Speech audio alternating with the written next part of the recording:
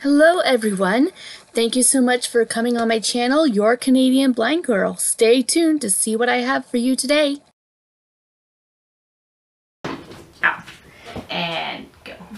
Alright, so Ashley's going to paint my nails using her nail guides, and I have just found the right... Oh, do you want to turn this on?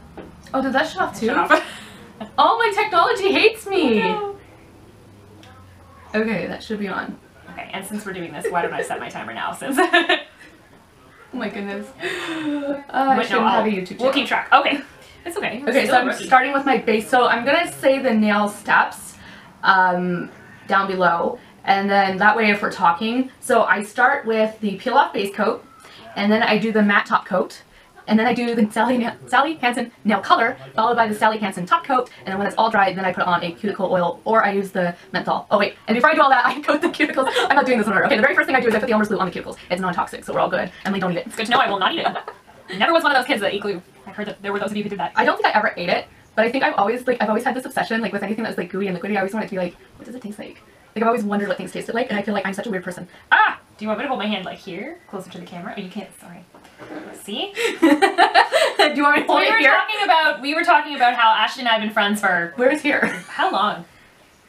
Too long. A long time. It's amazing she's not weirder. Probably... because of me. I rub off on I want to say like more than 10 years for sure. It was before... 2005 we met. Was it before I was diagnosed with lupus? It was 14 years ago, and it was just before you were diagnosed with lupus. Just before, okay. You were running all kinds of tests. So we've been friends for 14 years. So she was sighted for most of that, and now has lost her vision. Mm-hmm. So we were saying that for me, just getting used to not saying things like, oh, should I put my hand here? Or like, look over there, don't you like that color? Just because that is an automatic thing. But you know, you do get better. I think I'm better now even than I was at first. I don't think I noticed it that much. I think when I was first blind, I think it used to bother me a little bit just for the fact that I would miss seeing that kind of stuff, but I would always find it funny too, because I'd be like, I'm blind. She always laughed. She never got mad at me or what have you, but you know. Our neighbor one time, this is really funny, there was a nail sticking up in our floor, and it caught my sock, and so I was mad because I was like, oh, I hurt my foot, and I ripped my sock. And my friend was like, what, are you blind? And I go, yes. Oh, she felt so bad, she actually started crying. It was actually really funny. Like, she was more upset than I was, but it was so funny. Like, she said it joking, like that was a joke. But that's the kind of thing that we say to each other, right? When we can see. So it was really like funny it's a joke, but it's not a joke.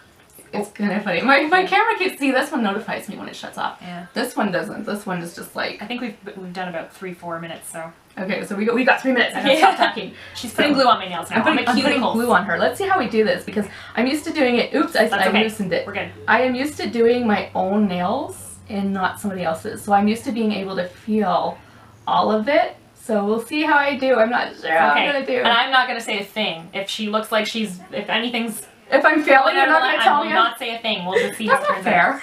I think that's perfectly fair. That's what you told me you wanted to do. She wants a head start. She's like, I hope you mess up, because then I can paint your nails good.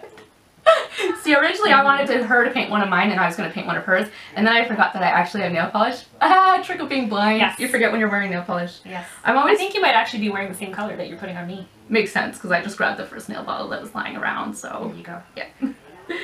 So, this part's always messy and goopy. And when you want a really good nail manicure, another trick to remember is you actually do want a tiny bit of space between your skin and where you're putting the nail color, because if you flood your cuticle and put the nail polish right up against the skin, it'll peel off within a couple of days. Oh, yeah. See, there's something that I do routinely, is flood the cuticle. Not a term that I was aware of, but I like that term. Actually, I realized just now, I was like, I sound really good. And I was scared if I said, ooh, I sound smart, I was going to ruin it. I just ruined it anyways, but...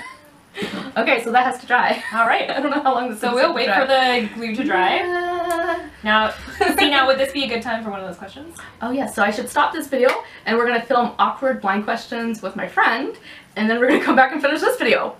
Yeah. Hello, welcome back to my channel. I'm here with my friend Emily. Hello. And so Emily does not have a YouTube channel. I'm trying to convince her to have a channel called Emily's Bubbles, because she has a bubbly personality, and so she has a lot of these moments where she has like these really deep contemplations and philosophical ideas. I do? She does. Sometimes I don't feel like I'm smart enough to have the conversation because I'm like, Oh. So I was like, she should have it called Emily's Bubble, and then at the end she goes, and that's it for Emily's Bubble, and then be like, My bubble for the day. Yeah, there we maybe. go. I don't know. We'll Okay. see if I come up with anything super creative today, and then my channel could be a spin-off from yours. Like a TV Alright. show from the 70s. Will you collab with me?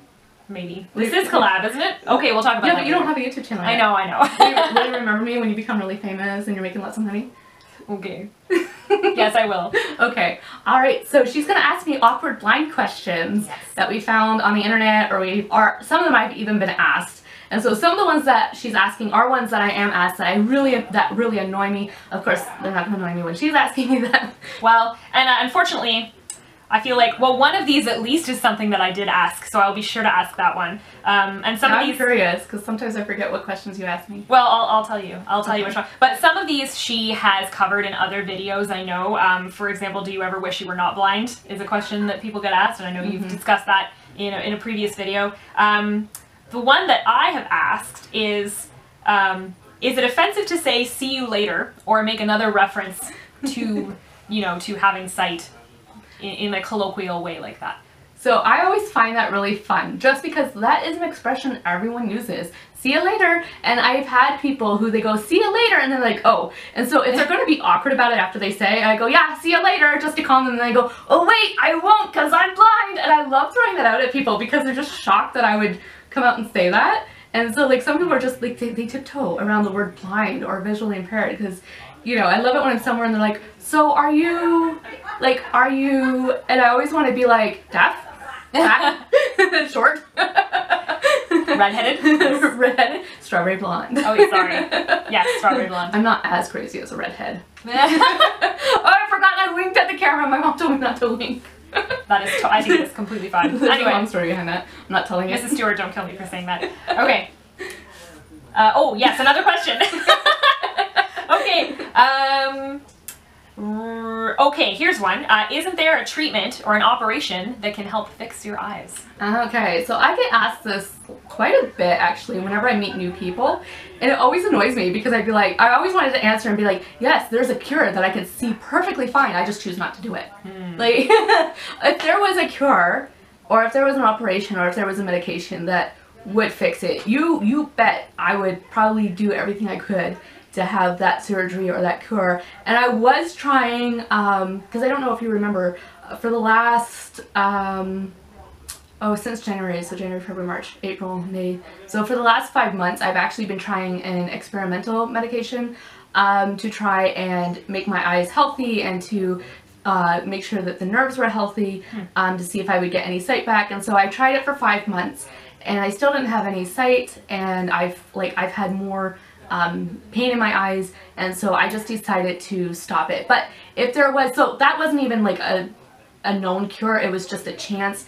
And you know, I tried it, and some things about people who they have a condition like mine where you don't know if there's a possible cure, I think for the first little bit you try everything, and then you just get so tired and discouraged of trying stuff that you just give up on it. I remember that stage a couple of, because I think like you had started to lose your sight, I don't want to say like about a year before we were aware of it. Ago. Yes, Yeah, but actually before she was telling anybody outside of her family, it was about a year. And then I remember I've been going to appointments, and I'm still going to appointments, and we're trying to figure out what's wrong, and oh, that was you were so frustrated, and of course, because the whole time you were hoping that maybe you were going to find an answer, but you weren't sure, and you know, yeah, ooh, I can feel that frustration again. That was a really hard time. Yeah, it was, and I can see how people get really discouraged and really depressed, especially if their life they saw before that and then they don't see. It's a very different experience.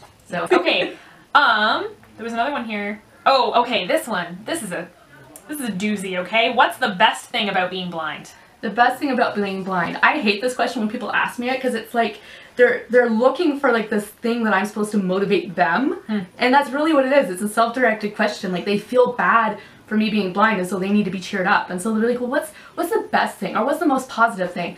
If you've had sight and lost it, there is no positive.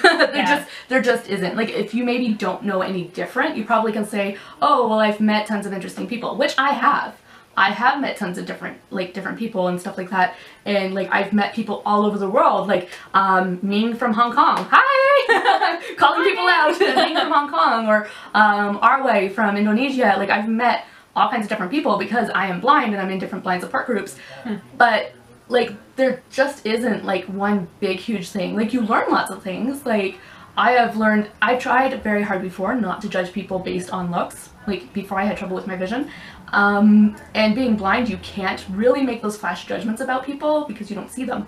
So I have learned important things being blind, but I would have to say, like, really, if you've had sight and lost it, there really is no major positive. Like, there's nothing that's like, yeah, the best thing about being blind. Like, maybe the best thing about being blind is if you had a guide dog, then you get to take your dog with you everywhere.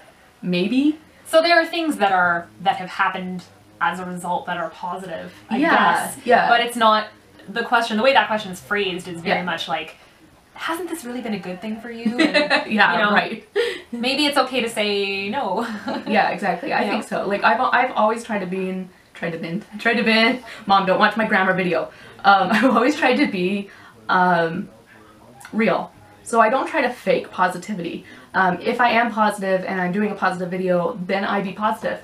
If I'm being real and it's hard, then I be real and I be hard, and that video is just the way it's gonna be. So yeah, so the way that question is asked, no, there isn't like this thing. Now, if you said, you know, what are some positives in somebody that's blind, what, you know what I mean? Then I could list some things like that, but the way that specific question is, no, there is no, woohoo, I'm blind now, I get to do this. Like, no, there's a lot of things you don't get to do.